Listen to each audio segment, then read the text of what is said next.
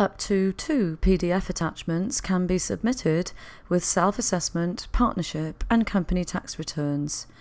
These may contain details of your calculations or any other additional information relating to your tax submission and will be submitted to HMRC with the return.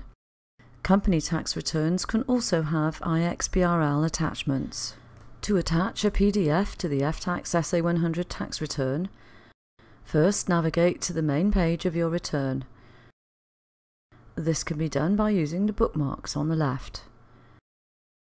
Scroll down and simply click on one of the Attach PDF buttons and browse to select the PDF file to be attached.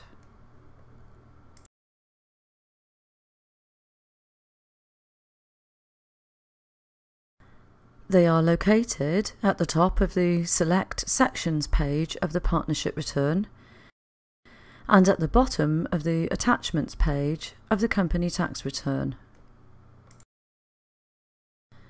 The path of the selected file will be displayed to the right of the Attach PDF button. These may be deleted manually if required by highlighting the path and using the Delete key on your keyboard. To attach an IXBRL file to the Ftax CT600 Company Tax Return, please see Step 5 of the video Submitting the Ftax CT600.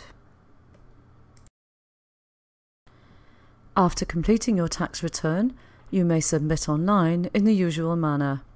When Submit Now is clicked, you will be asked to confirm the number of attachments before your return is sent.